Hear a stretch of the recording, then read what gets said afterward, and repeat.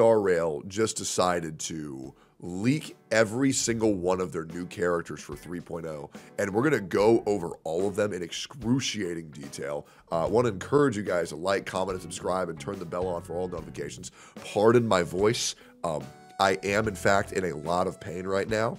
I lost my voice the other day due to me playing kickball that I won. OTK Game Day winner is what it is. But I just want to say thank you for sticking with me through this. My voice will be back to normal soon. Hopefully I'll be better tomorrow. Appreciate you guys. And let's talk about all this and the quality of life changes that they're introducing in 2.7. This looks very, very, very good.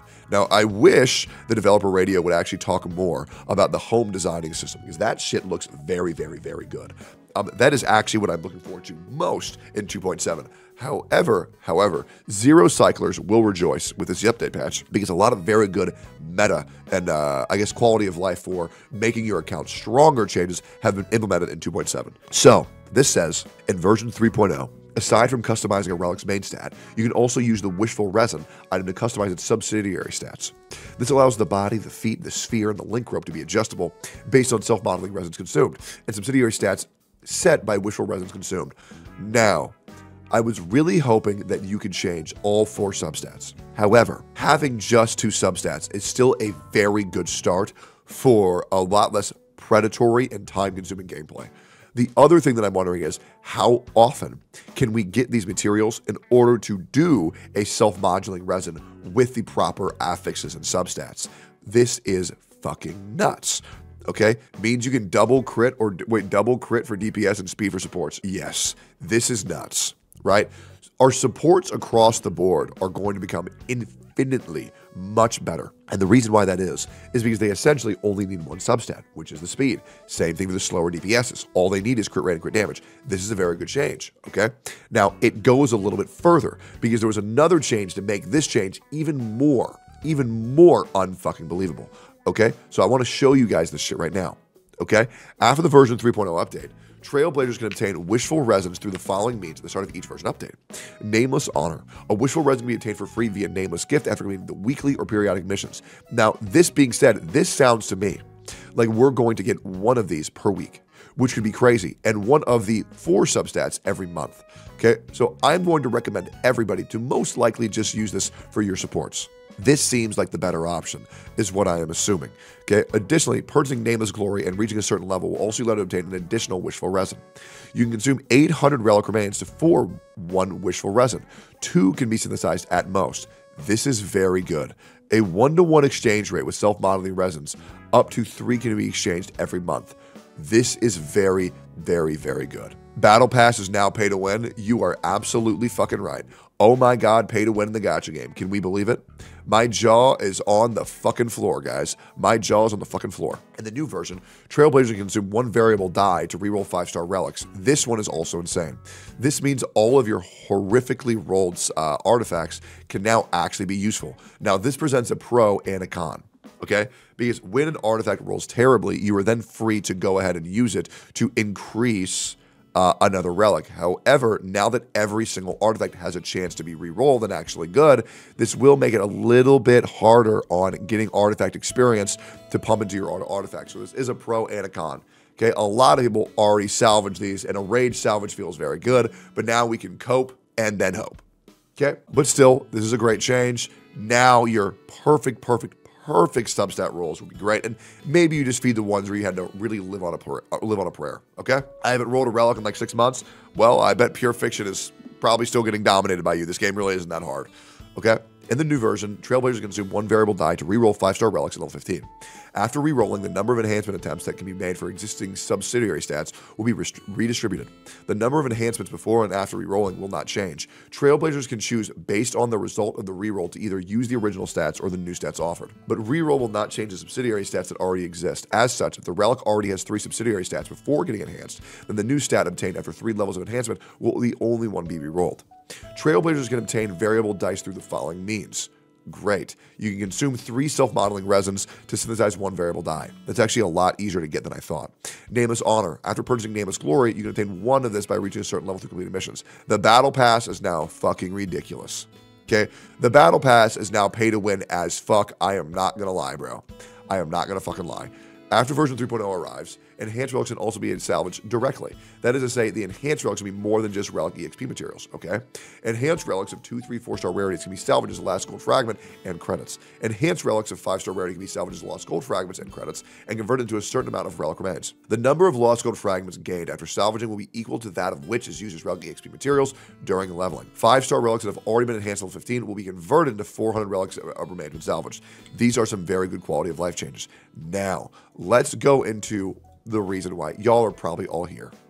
So Honkai Star Rail introduced a fuck ton of new characters, and I mean a fuck ton. Okay, number 1 is Aglia, all right? This character is fucking beautiful. Now, I saw a bunch of retards, aggressive retards at that, like Box 2, say that this character looks mid, and for that, I'm never going to forgive him. This character is gorgeous. We need more blonde characters in this game. Her vibe really suits the new mood of the new planet. I love this shit. And yeah, they look unfucking believable. There's also Tribby, which I'm sure Regslet is going to love this character. They're very cute. Hopefully they're a 4-star. I truly don't feel like pulling for this. However, it does have elf ears, which does give them a little bonus. It looks like a child version of Sweetly. You are absolutely correct. This looks like baby Sweetly. You are 100% right. We also have a Noxa, which is essentially white hair blade. Bro looks edgy as fuck. The symbol on his hand really reminds me of Full Metal Alchemist, and I'm going to be real, they cooked with the dudes of this expansion. They look really, really fucking good. Now, I'm hoping this character plays just as fun as Blade. Blade is probably my number 1 character that I regret the most not pulling because he is so fun, he is so cool. So, if this character can be more edgy than the Edgelord himself, that would make me regret not pulling him a hell of a lot easier. Now, this is Hyacine, and I believe this is a character a lot of people are looking forward to. Is this the Alicia character, guys, or no?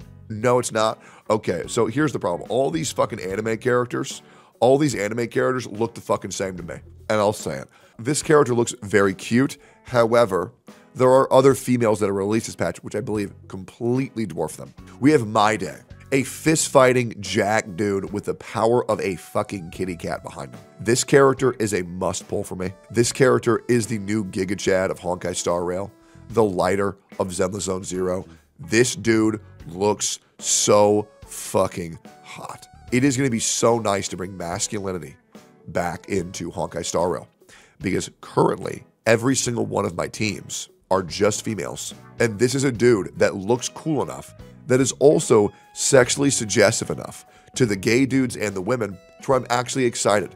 May your masturbation cycles for all of your homosexual dicks and begging pussies be wonderful and fruitful for My Day. Finally, y'all get to rub one out. This dude is jacked as fuck. He looks cool as shit, and I love this dude. Cypher. I'm not gonna lie, bro. I fucking love cat girls. I have a huge weakness for cat girls, and this is my number 1 pull for the New Balance patch. Now, I'm gonna hope to God they make this character not 5 years old, and I'm hoping this character is a girl, okay? This character does things to me. I'm not gonna lie, and their full art is even crazier. Cypher, fucking 10 out of 10 peak design, as well as Castorus. She's pretty much butt fuck naked in here. This is how she looks when I come over. She looks so good. It is fucking crazy. Let's talk about the splash arts right here. So Aglia looks like a very Sunday-esque arena. It looks very, very good. As well as the new Giga Chad with the lion stand looks fucking amazing. I want to zoom in on these. These look fucking amazing. The new zone is shaping up to be one of the best zones. And oh my God, dude, I didn't even notice this right now. This chick having the power of what appears to be a necrotic dragon looks insane. The only thing that's really confusing me here is that this character looks just like Raiden Shogun. And that is what's really confusing me. And I don't know why that is.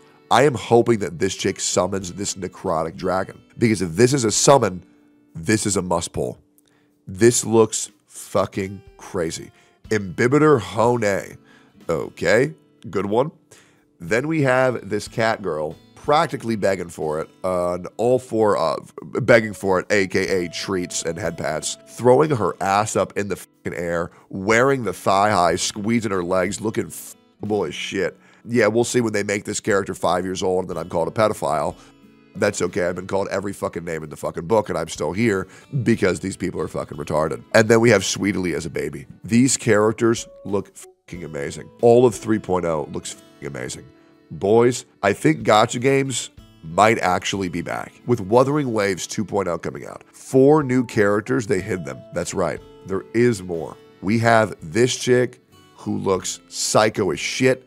Any girl that does this is out of their fucking mind. This dude looks like a half humanoid, half dragon. And this, I got no idea what these are, but I'm pretty sure this is Camellia from Wuthering Waves. A lot of people are saying things like Saber, and a lot of people are saying things like Kevin. I have no fucking idea, but these characters look amazing. Keep in mind for 3.0, the Fate collab should also be occurring around that time. This is going to be unbelievable. I'm here for it. I can't wait for it. And Cypher, I need you so bad. It's crazy. This character is so cute. Holy shit. Boys, thank you all for watching. I'm stoked. Kevin, Alicia, welcome back. I'll be real, I have no idea who these characters are, but I'm looking forward to watching 27 hours of Honkai Impact 3rd lore. That way I can understand what Honkai Star Rail is. Very exciting. And this gets me very excited for the future of Honkai Star Rail. Make sure to like, comment, subscribe. Love y'all. Appreciate y'all. Thank you for being with me always. And I will see y'all very, very soon.